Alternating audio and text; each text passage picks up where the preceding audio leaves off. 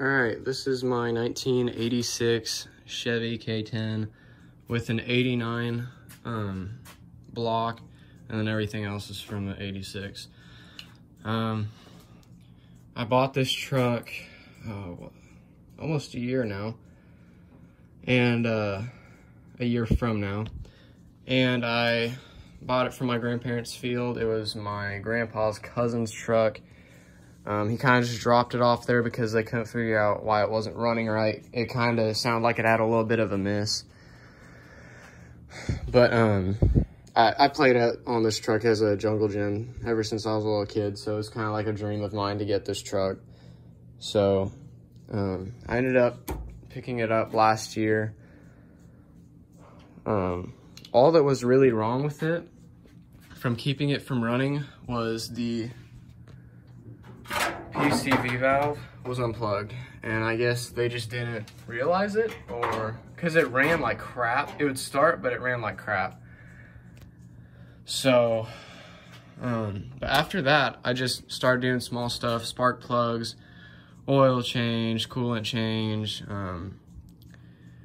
replace the oil sensor because that wasn't working on the oil pressure gauge, put a new filter on it, did new valve cover seals, bought a new battery. The battery from the field actually lasted me 4 months without a charge, and then I had to replace it. I got a new alternator. This alternator's fine, but it started to squeak a couple months back while I was just letting it run before I had it licensed. And once I started driving it around, it's fine now. So I got a new alternator on deck whenever I need it. But I did an AC delete, so I had more room just to work on it. And it kind of sucks without AC, but it's not that bad. I put a grill on it, put a new billet grill on it from LMC. All new lights all around and sockets, even marker lights. I'm just bought new Dick Sepik 33s for it, so those are coming in Thursday. Got my shake and bake sticker over there. Replaced that light also. The light's in the back too. Interior's decent. I'm trying to find a guy right now to do floor pans and rockers because that patch right there is terrible. There's a hole in the middle that's gone.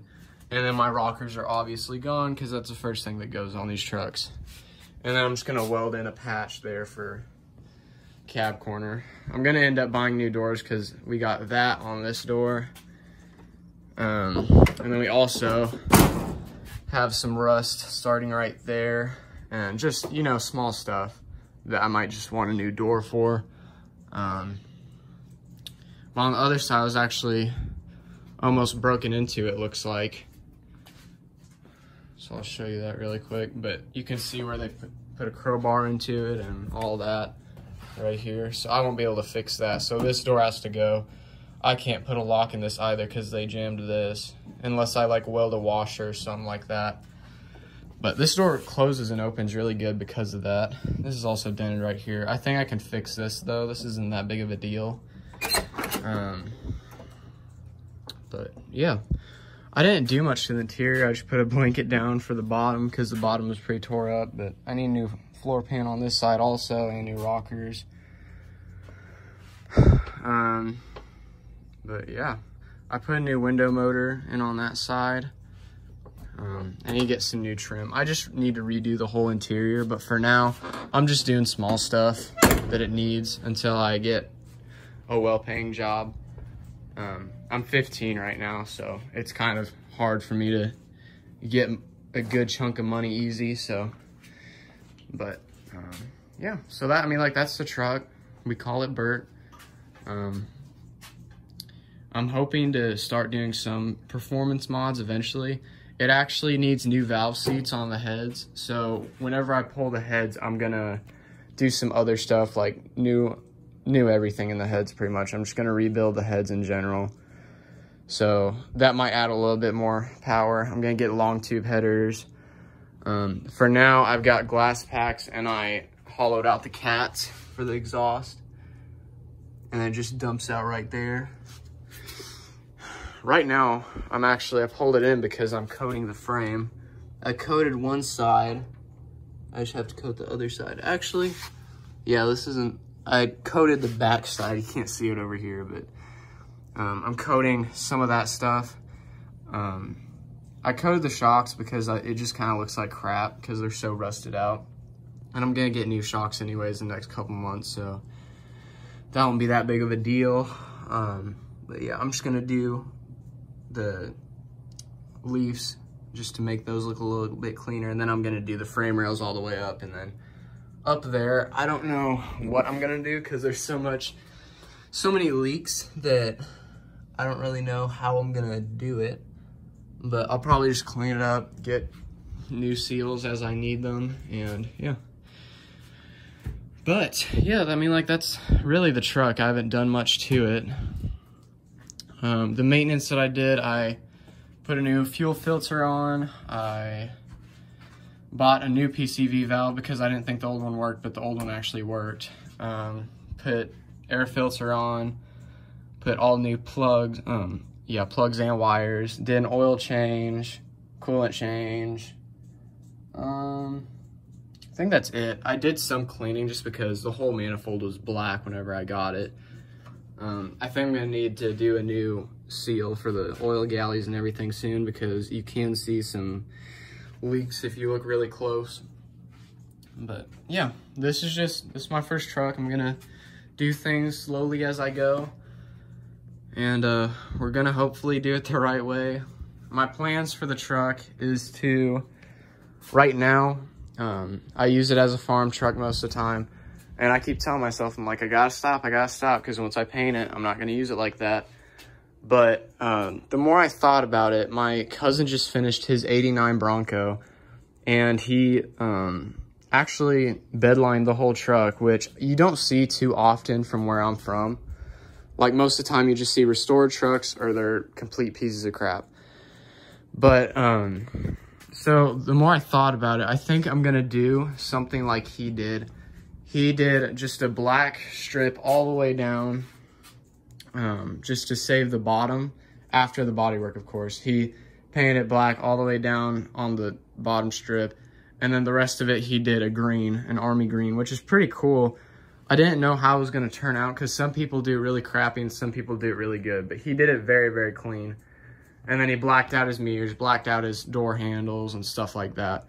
So I think I might honestly copy him a little bit because I kind of like his style. And I think I'm going to do a black strip all the way down, and then I'm going to possibly do a burnt maroon maybe and bedlined. So then I can use it as a farm truck, but it'll still look good and just be able to be a workhorse still. For the motor, depending on what happens to this motor, knowing the way that I drive, I don't think it's gonna last for too long after I daily it. But for now, I'm just gonna do small mods to it. Like I said, it needs new valve seats, so I'm gonna build the heads. And then, but depending on the way it runs, depending if it blows up, I'm gonna put a 6.0 LS in it and kind of make this more into a drag truck than anything. But, and then do a 5-speed manual swap, of course. But if it doesn't blow up, I'll probably end up converting it to a 383 stroker. I don't know why, I just kind of like them.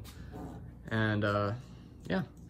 Hopefully soon I'm gonna do disc brakes all the way around because my uncle did that on his 1973 Cummins swapped square body, and I just really like his truck stops really fast, so I kind of want to do something like that.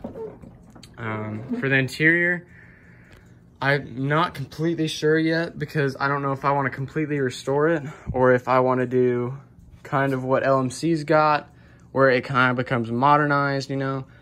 But for now, I just want to do the floor pans, rockers, and then just put a rubber, I don't even know what you call it. I guess a rubber floor, carpet, I don't know. Kind of for just because I use it to work so much. And then new dash pad, hopefully soon new seat. I don't know if I'm gonna do buckets yet or not. It depends on how long I wait. If I wait for a couple more months, I'll probably just get another bench seat. But if I wait for like another year, I'll definitely probably do buckets with my own custom center console. I would like to put a 12 in this, a 12-inch sub, but I just don't know how that's gonna work out considering it's a single cab.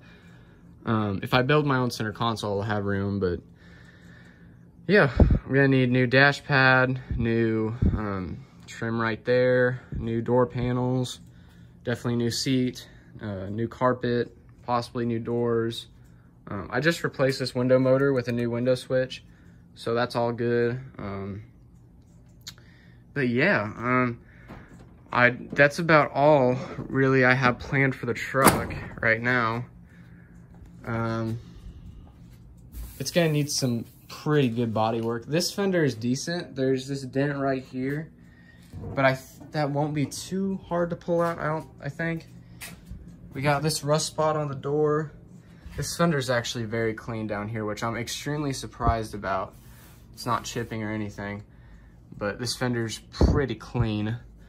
New rockers, like I said, welding the cab corner, new doors most likely because of I don't know about this. And the hole cut in, I don't want to deal with it. I just want to get new doors.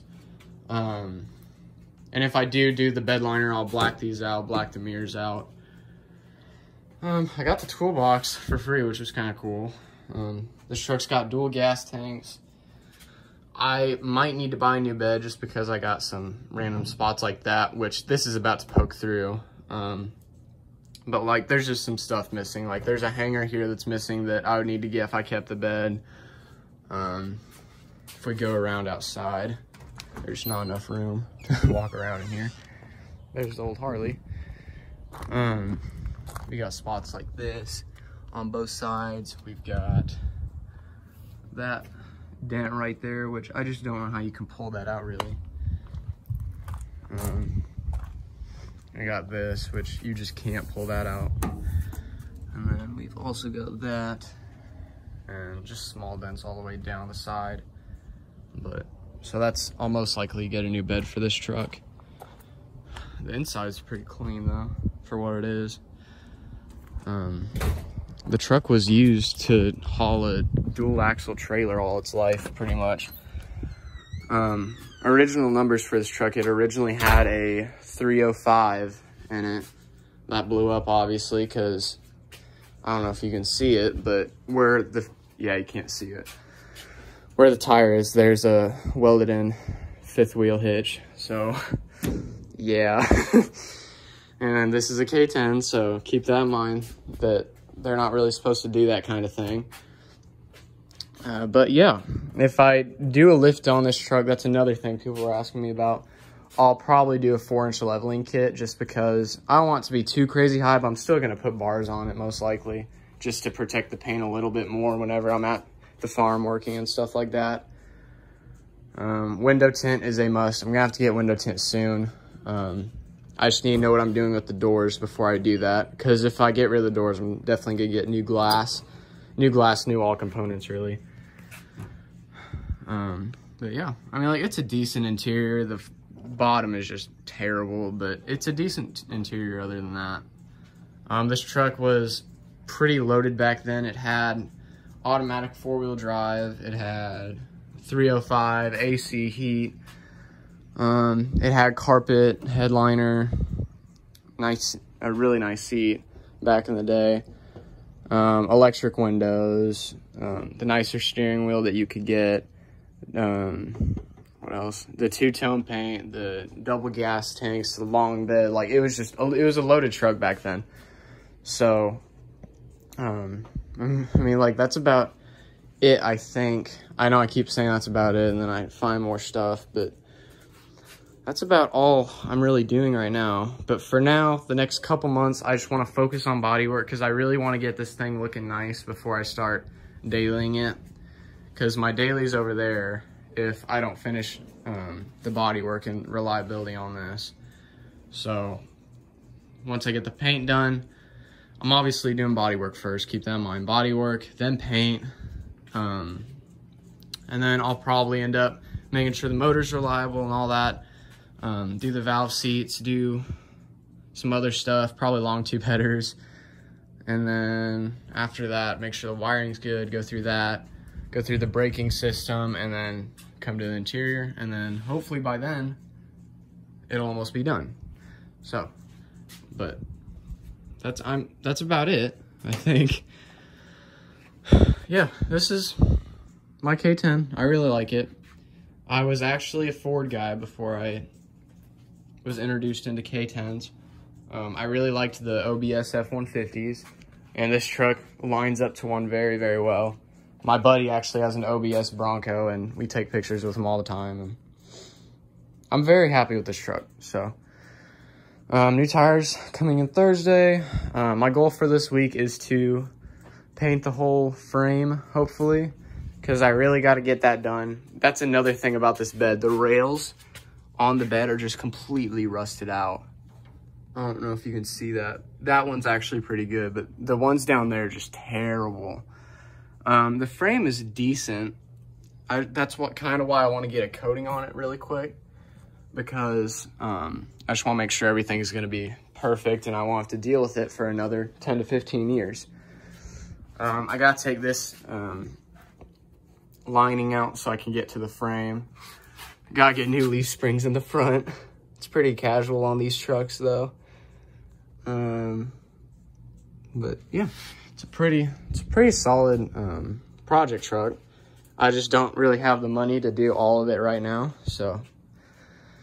But yeah, I think that's about it. If you guys liked this video or you have any questions about the K10 or really anything, if you have a question about the Harley, the four-wheeler, let me know and I'll get back to you. Or you guys could just DM me on Instagram, because everyone from here probably follows me on Instagram.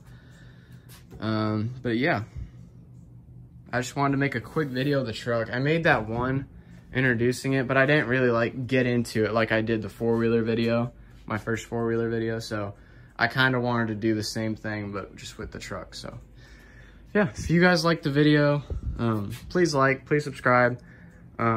Show to your buddies if you got buddies that like OBS trucks like me and my guys do, or if you guys like square bodies like me and my guys do.